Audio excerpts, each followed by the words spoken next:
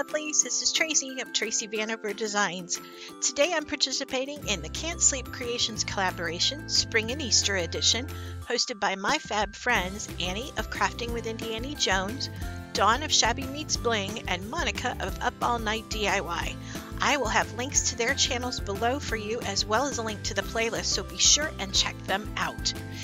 Today I'm going to be featuring two printables from my Etsy shop, and I want to show you some different ways that you might want to use them.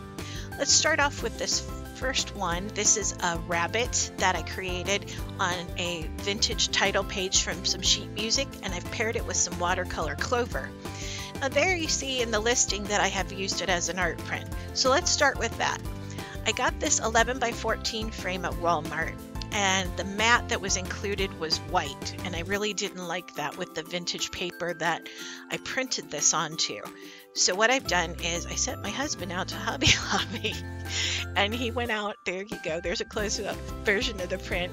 He got me a couple of different mats to choose from, and the one that I ended up going with ultimately was this deeper green, and it has a speckled texture to it, and it just looks so fantastic with this print. So I tucked that in. I just laid the print in there. This was printed on my laser printer at 8 by 10 size.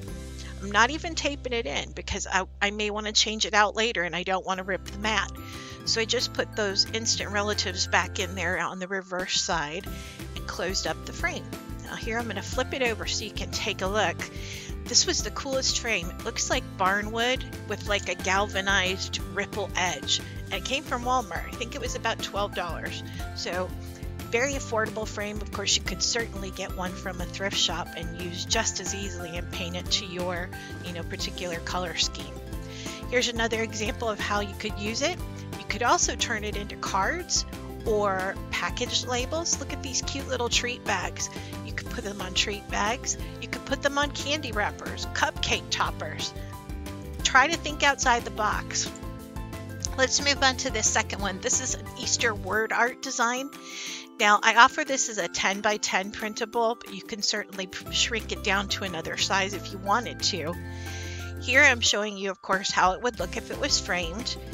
Now, you can also print it out onto clear label stock and add it to a candle. You could add it as a cookie label.